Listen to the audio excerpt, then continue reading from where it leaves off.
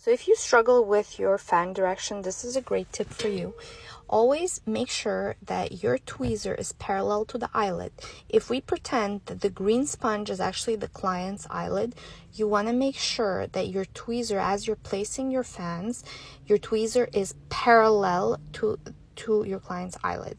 You really want to avoid tilting your tweezer in such a way that the tip of the tweezer is facing upwards, because that's going to angle your fan at 45 degrees and it's going to cause some issues in direction if all your fans are at different angles. So you really want to make sure the angle is going to be the same for all the fans. You also don't want to have the tip of your tweezer facing downwards like this, because that's going to cause the opposite issue.